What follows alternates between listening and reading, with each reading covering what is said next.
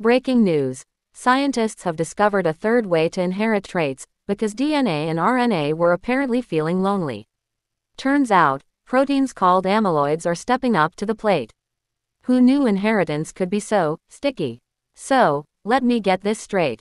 For centuries, we've been told that DNA and RNA are the Beyoncé and Jay-Z of inheritance. But now, proteins, yes, the same ones linked to Alzheimer's, are crashing the party. Amyloids, you sneaky little blobs, welcome to the family drama. Imagine being a worm in a lab, minding your own business, and suddenly you're the poster child for groundbreaking science. These worms became less fertile and more feminine over generations, thanks to amyloids.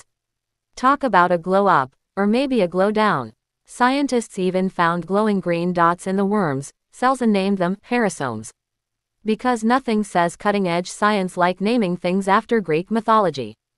Herasomes, the new Kardashians of inheritance. But wait, there's more. These amyloids can replicate themselves, making them inheritance vectors. So, next time you blame your parents for your quirks, don't forget to thank your proteins too.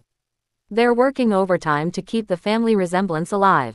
In the end, inheritance is officially more complicated than your ex's excuses. DNA, RNA, and now amyloids, because why settle for 2 pathways when you can have 3? Science, you've outdone yourself.